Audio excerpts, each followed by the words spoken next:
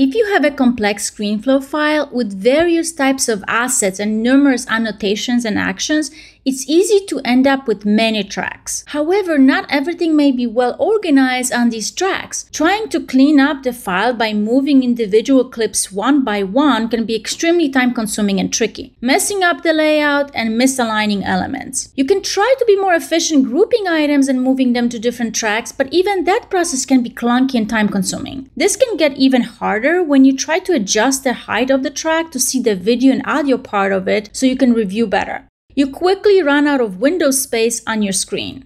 If you clean up few tracks so they are empty and can be deleted, you can select it and double right-click on it to delete it. However, this process is very slow and cumbersome. There are a few things you can do to speed things up. You can easily rearrange tracks by grabbing the track's left side position handle, the 3-line icon, and moving it up or down to the desired position. This way, you can move all the clips in a track to a higher or lower layer at once instead of dealing with individual clips. For a super quick way to delete each track, you can grab the track's 3-line position handle and drag it up off the timeline, and you will see it disappear swiftly. This works regardless of where the track is located. Now, not only your tracks are organized better and take less space, but you're able to see more of your track's data if needed.